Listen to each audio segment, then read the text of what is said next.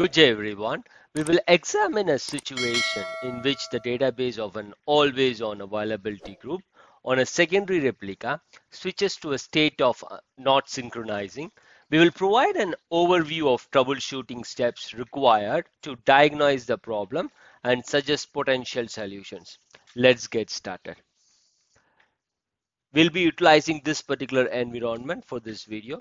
We have two replicas, JBS AG1 and JBS AG2 on the primary region, configured with synchronous availability mode. JBS AG3, which is present in the DR location, acts as an asynchronous replica. We have an availability group called JBS AG, and we have databases JBS Wiki, JBDB added to this particular availability group. So the situation right now is like we have identified that a database that is added to availability group JBS AG is not synchronizing on the synchronous secondary replica JBS AG2. Let's look at it. JBS AG1 is the primary replica. So let's get into the SSMS, and first let's look at the availability group dashboard for availability group JBS AG. If you look at it here, we are able to see that there is an error sign for JBS AG2, and if you can look at the synchronization details for JBS AG2, we are able to see that there is a warning, and the status, the synchronization state for all the three databases that are added to this availability group is basically showing as not synchronizing. And if you look at the warnings, what we are able to see is like we are able to see some generic error, which basically tells that this secondary database is not joined to the availability group. The configuration of this secondary database is incomplete. And this one basically tells like the data synchronization state of this availability group database is unhealthy so it is all a generic error that we are seeing right now. Let's close this and then go to JBS AG2. Let's refresh that and then check the databases here. And what we are able to see is like we know that there are three databases in JBS AG2. And now here I'm just seeing two databases here, JBS Wiki and JBDB, and both are not synchronizing.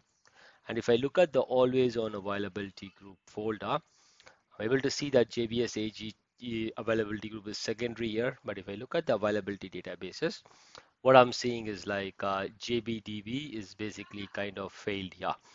So JBDB and JBS Wiki, both the databases are failed, and FinanceDB is basically showing a warning symbol. So now what we'll do is like we'll just try suspend the data movement for JBDB, and then we will resume the data movement and then see what happens.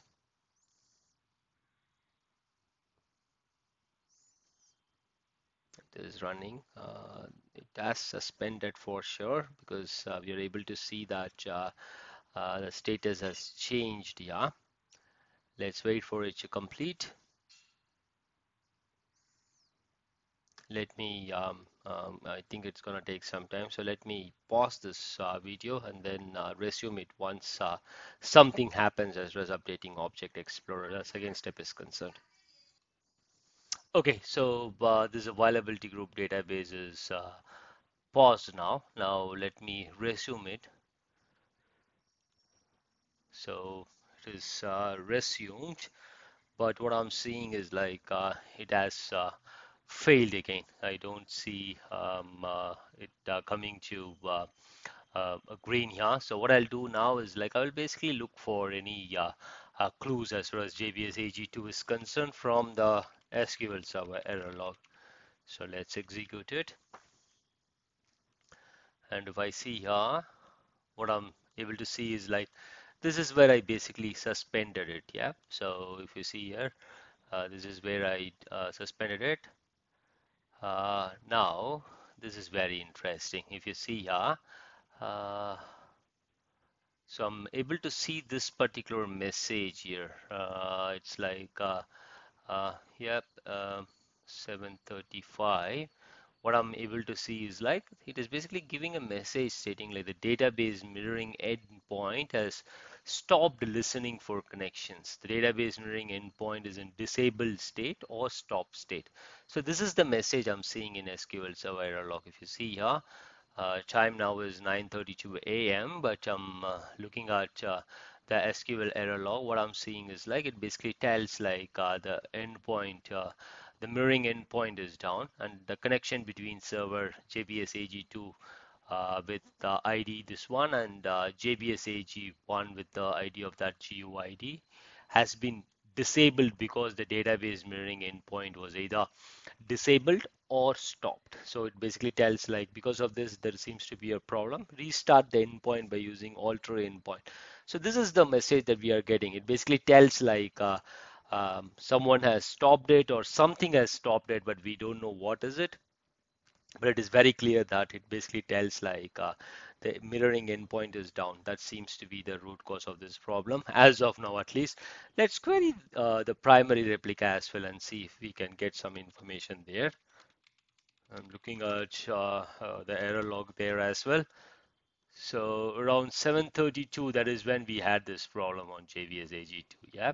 So just to confirm that, if you see here, 7:35:59, that's the time. Yeah, 7:35:59. Let's go to 7:35 here and then see if we have anything interesting. 7:35:59, 7:35. So 7:35:59. At least I don't see anything here, but it basically tells around 7:36 a connection timeout has occurred on a previously established connection to availability replica JBS AG2 with this ID.